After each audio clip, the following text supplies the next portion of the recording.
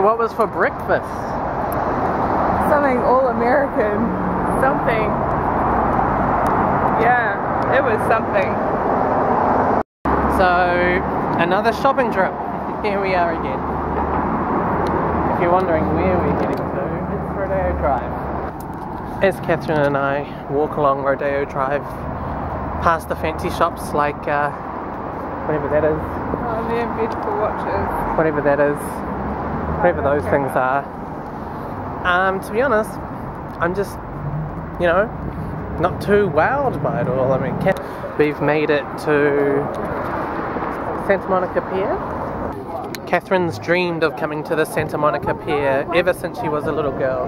So I'm glad that we could make this wish come true. This shit up. What? You make this stuff up. Are you serious? Like, yeah, I wanted to come here because we were coming to LA. It's not like this is why we planned the holiday. And she said the reason why we're planning the holiday is to come here. It's really nice though. Behind me they're filming apparently a TV show called Stalker. So if you see two cute looking New Zealand people, then that's probably us. How's it going, Mom? Yeah, good. How are you? Good. I think it's not very often I see people riding segways, non-ironically.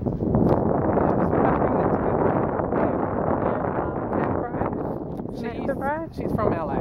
Yeah. That's why she rides the segway. She was just practicing that time in Tokyo. Abby, when you come here again to Venice Beach, You can refresh your style. you can stock up because there is a whole store since 1995 that custom fits. Custom fit too. Toe rings. You're welcome.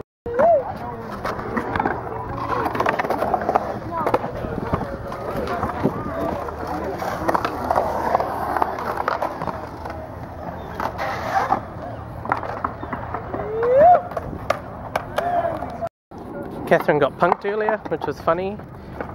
She was walking along and a guy said, "Hey, you dropped your pocket." And she turned around and had a look. And then he was like, "You can't drop your pocket." Behind the yellow truck.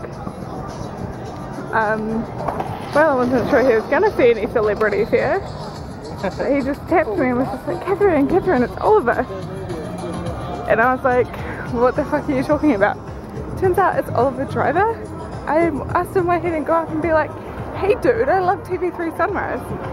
Yeah, that was like maybe 3 years ago. Yeah. And that got cancelled for low rating. That's why it would be funny. Of course, one of the reasons why I came here was to go to Muscle Beach. So I can get some muscle.